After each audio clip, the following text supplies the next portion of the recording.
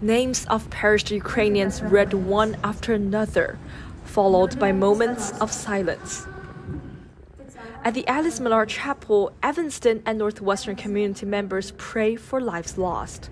Son, my darling, it's March 13th today, and we are still alive. Irina Patrick, a vigil organizer, read text messages sent from a Ukrainian mother in Mariupol to her son. It's so revealing of how much she loves her son. The day before the vigil, Patrick reunited with her own mother who went to Ukraine to take care of Patrick's grandmother. I wrote to my daughter, no matter what happened to me, be strong and follow your dreams. I love you very much.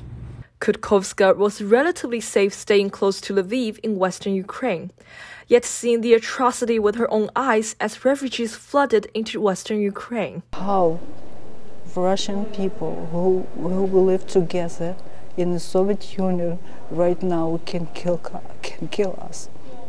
What for? What for? After 6 weeks, Kutkovska had to come back to the U.S. for work, but her mother refused to leave Ukraine. She said, "This is my land." Kutkovska took a video of her mother who kept saying, "For Ukraine, for people, for liberty." This candlelight service was beautiful, so grateful that I got to be here, take part in it. The vigil organizer Northwestern for Ukraine has raised more than $15,800, but they're not stopping. Although things are looking slightly better, there is still a war on Ukrainian soil, and the issue has not gone away. Prayer and love, remembering the bravery that lit up the night. Hannah Jiang, Northwestern News Network.